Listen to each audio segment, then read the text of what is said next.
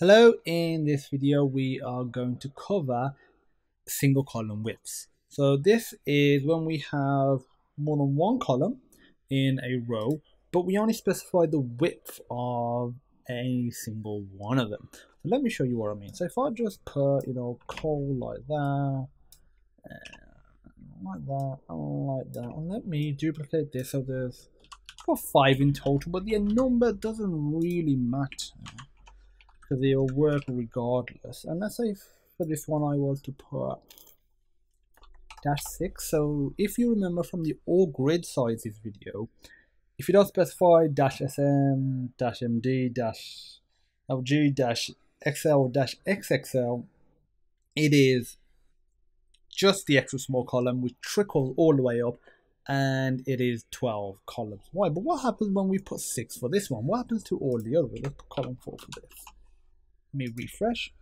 As you can see, this is spanning 6 columns, or six spaces in the row, and there's a total of 12. That leaves a total of 6, and it's split it evenly across all the columns, 3 on either side, with each column taking up 1.5. So that's a great way of doing almost like decimals and making it symmetrical, even in a way, without you having to handle all of that. But what I'm going to do is create a bit of style and a bit of substance.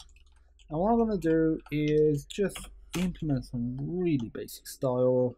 I'm going to say dark green. So you're going to have a background color of green.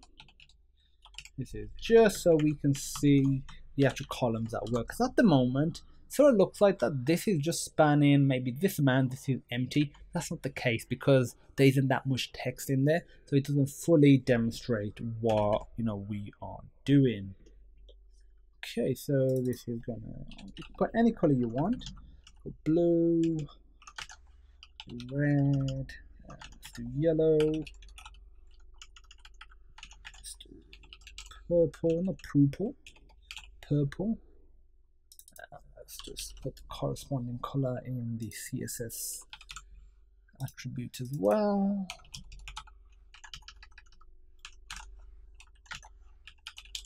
And purple, not purple.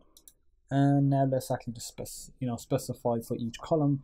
And you could have the same color for multiple columns. I'm just doing it different just so we can see visually where each column starts and where each column ends.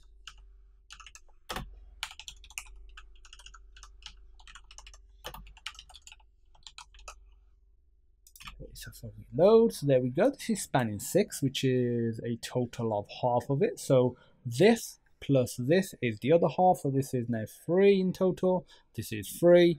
Each one of these columns, the yellow, the purple, the blue, and the green, are 1.5. So that is what happens when you specify it for a single column. Let's see what happens as an extra thing. Maybe we put it here instead, -6. As you can see, it's automatically adjusted it accordingly. It basically just evens it out for all the other columns. It don't have to be -6. It could be anything between -1.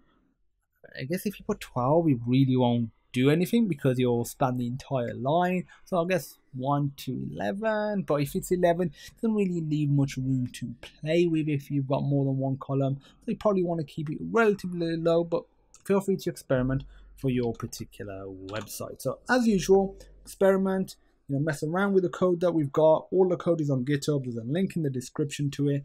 Feel free, and I highly recommend that you go to the Bootstrap website to just experiment with the code on there, the examples on there, and in general, if you have questions, feel free to pop me a message, or the ways that you can contact me is available in the description. That is the best place pretty much for you outside of this video. So thanks for watching, and I look forward to seeing you in the next video.